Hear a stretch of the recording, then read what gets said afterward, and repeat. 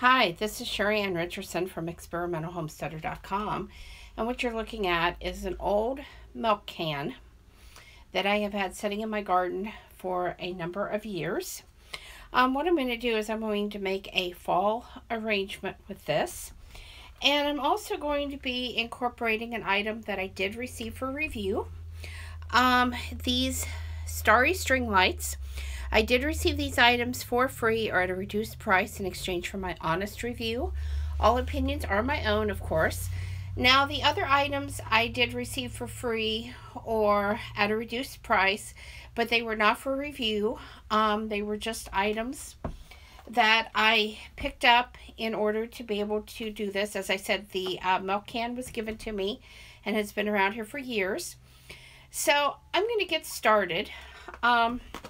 I think the first thing we're going to do is I picked up these twigs, and I believe these are off of a curly willow, although I'm not 100% positive about that.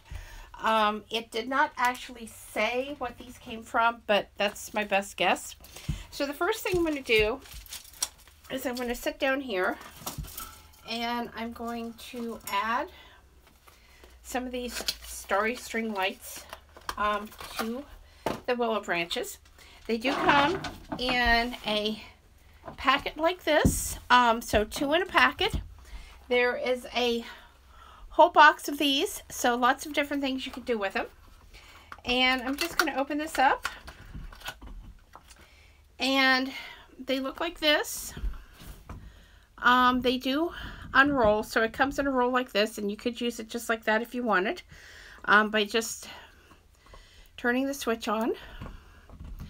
But if you don't, and I don't, then you can uncurl these and you can put them on what you want. So that's what I'm going to do here. Let's just go ahead and undo these. This copper wire is really nice because it makes it easy to be able to twine around whatever you want. And I'm going to start right here at the top of this branch, maybe a little bit down. And I'm just going to twist this and twine it.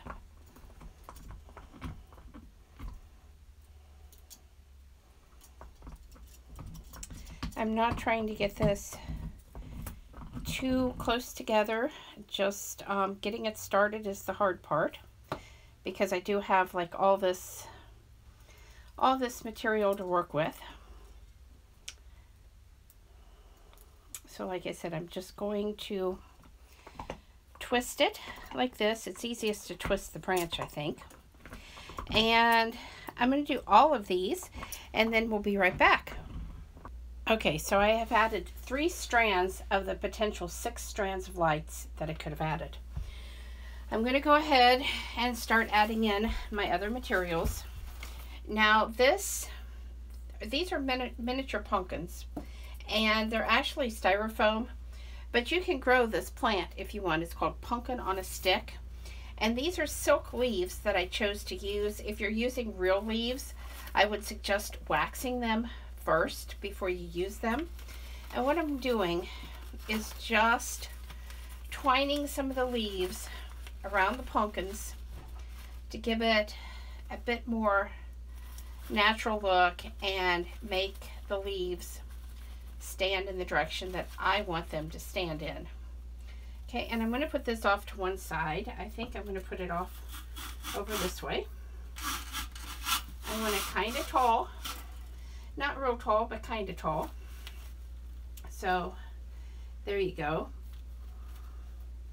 Okay, now I can play with these leaves a little more, and like I said, keep twisting them until I get them facing the way that I want them and everything's looking like I want.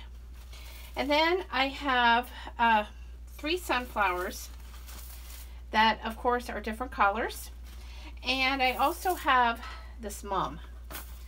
So what I'm going to do is I'm just going to insert these.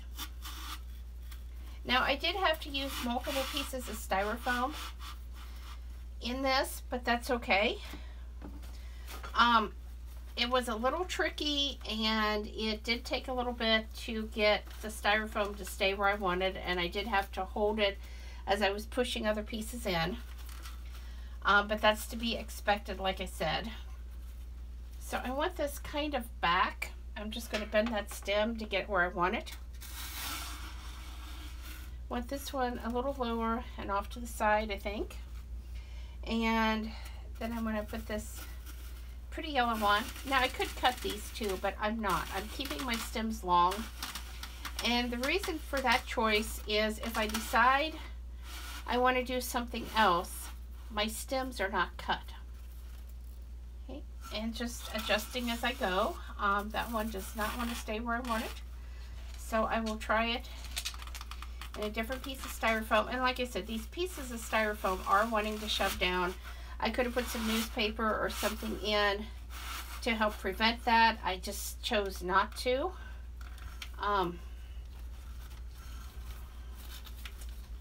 And we'll just adjust as I go until everything is just the way I want it. And then I have this mom. I want to put it right up here in the front.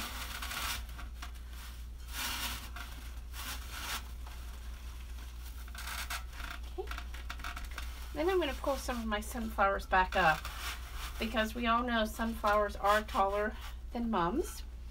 And then what I have, and you could just go outside and get this, especially if you're growing any of it. This is just a dried grass. And then I also have some dried wheat.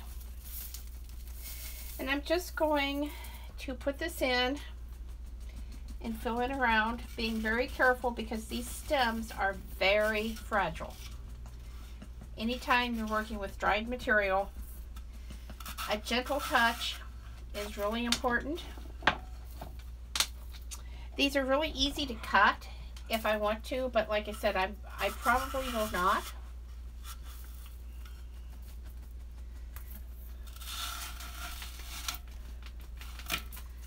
Oops, that one snapped off. See, you do have to be really careful. So I'm going to continue filling in with my dried materials, and then we will be back to take a look at the finished product. Okay, so I have this done, and I did end up with a bit of a mess. Of course, some of my pieces broke, which is pretty well a given. I was, however, to work those pieces into the overall design, which was great. And now we're going to pan, and I'm going to show you what this looks like. Okay, here we go. Gorgeous sunflowers, pumpkins, everything that you would need or expect in a fall arrangement. And of course, you have lighting to boot. So overall, I'm really, really happy with this design. You can see the leaves back there, and I may go back there and mess with those leaves and bring them a little more towards the front. I really like the way the grass and the wheat has filled this in. Of course, I may end up rearranging and setting this a little bit differently because it's pointed a little towards my front door, just a little much. But that's okay, and it's not perfectly in center either, but again, that's okay because I'm very, very happy with the way this turned out.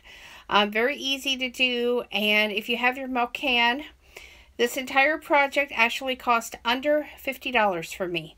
Like I said, I did get the one item for review. Everything else was discounted or free, but if you look around at your craft stores, you can find good sales, especially right now, on your fall decorations.